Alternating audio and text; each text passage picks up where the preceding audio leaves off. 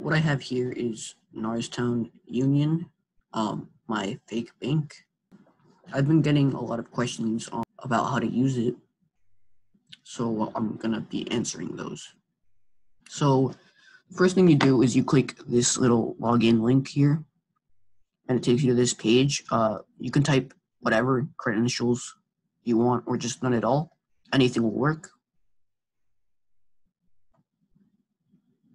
All right. So same with the verification. It's all fake. So what I have here are the default settings of the fake bank in its account page. So here are the accounts, and here are the recent transactions. You can actually add transactions and edit your accounts from the help page. For example, right now the first account's name is personal checking. You can change that to testing one, and there you go. Testing 1212. You can also change the balance of any account to whatever you want.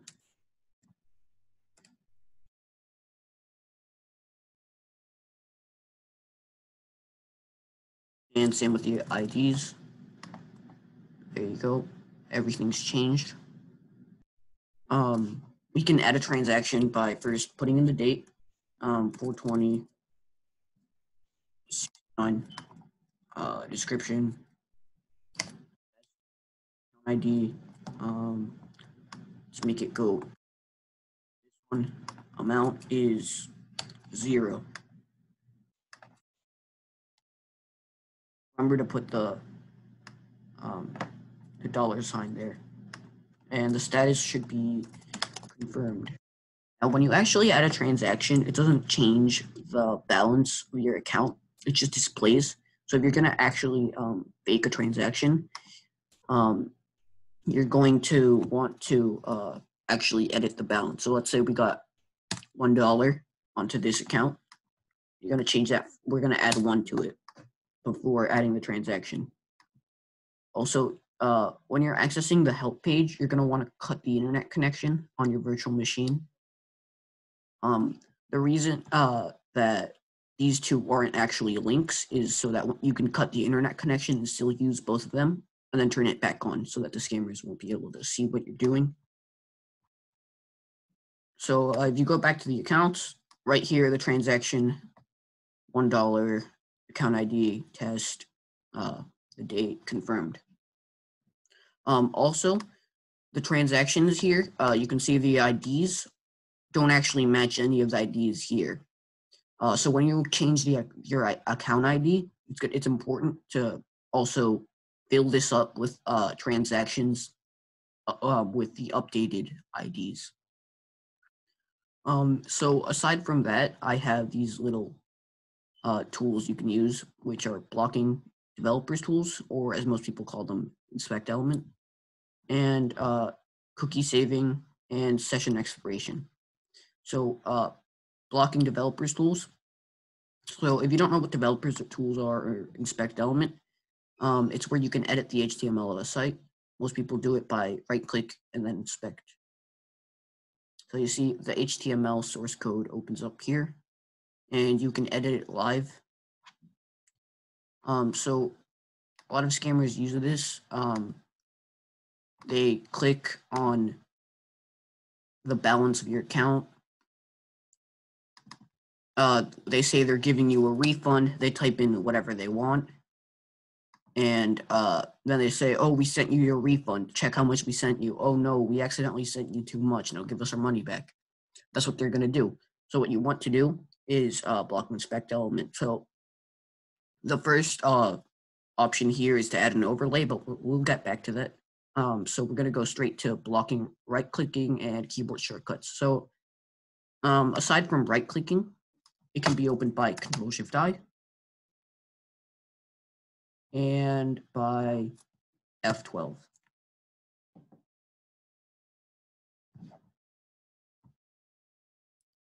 All right, so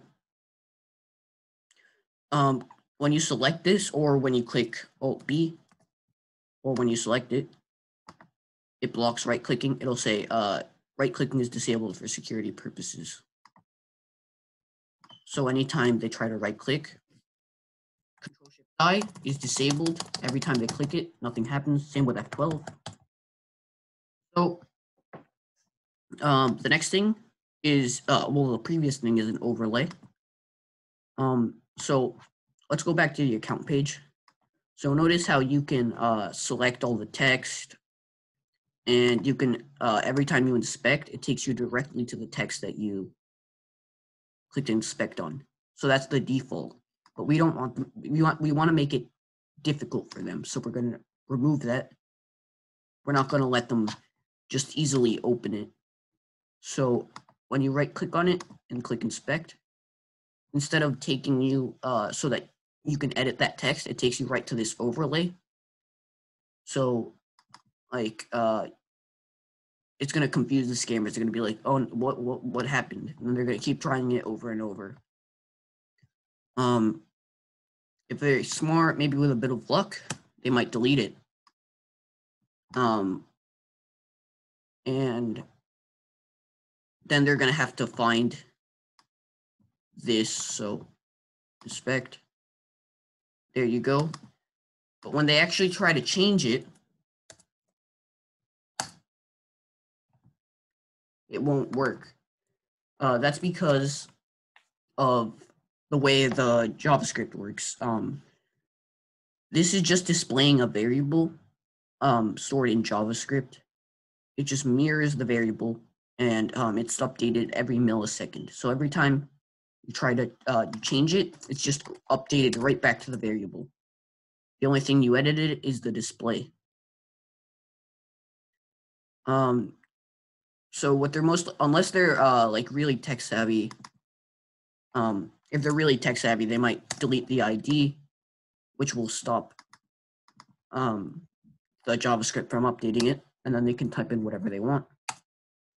But since they're probably not good with HTML or JavaScript, what they're probably going to do is end up transferring money from your account.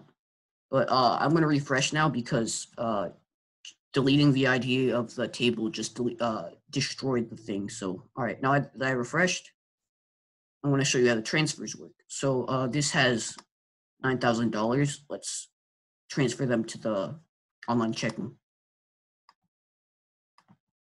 All right, this is the one, and the online checking is the second one. Okay. Let's transfer, I don't know, 5,000. You don't want to put any commas in there, or it'll break the thing.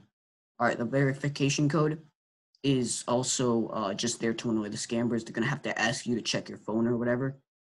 That'll just waste some of their time, but really anything works. So you can tell them that you received a text message saying just any number. There's also a receipt there. You can click on that, and it'll take you to like, it'll let you print this little receipt. But we're not going to do that right now because it's kind of useless. I've never actually had to use it. Okay, so now we're back here.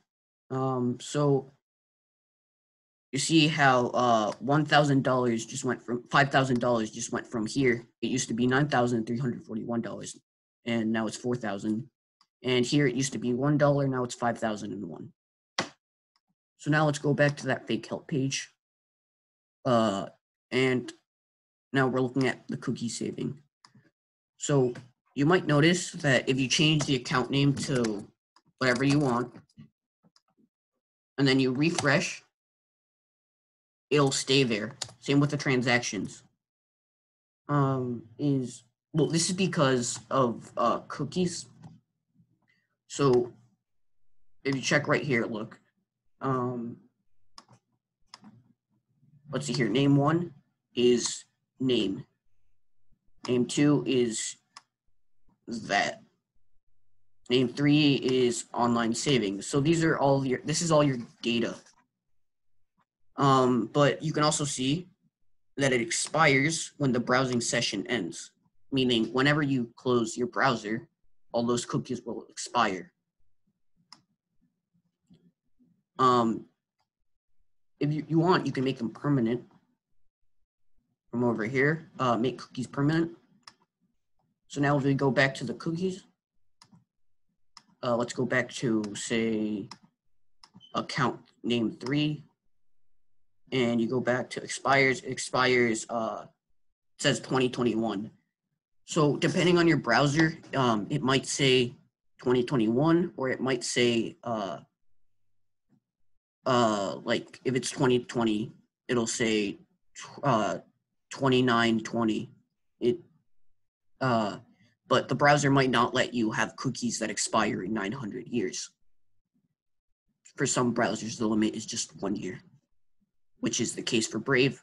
With Chrome, it lets you, with Chrome, it lets you have cookies expire in 900 years. And if you want to clear the cookies and go back to your, go back to the default, what you can do is block JavaScript. All right, so now that JavaScript is blocked, the cookies won't auto-update. They update every millisecond. That way, when you close it, it updates to what it was at. So now that they're not updating, you can delete them, refresh, and unblock scripts. And there you go, it's back to the default. Now, the last feature is session expiration.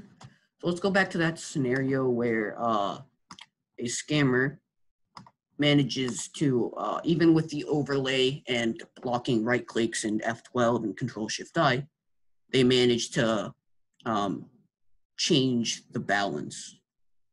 So what you can do is click Alt-S, and it'll say your session expired. Click OK to log back in. You won't be able to do anything. If you try opening inspect element, it'll show, the HTML will show up empty. So they can't even get rid of this. The only thing you can do is click OK, and it'll take you right back to the beginning. That'll really get on their nerves. So that's basically it. That's the bank.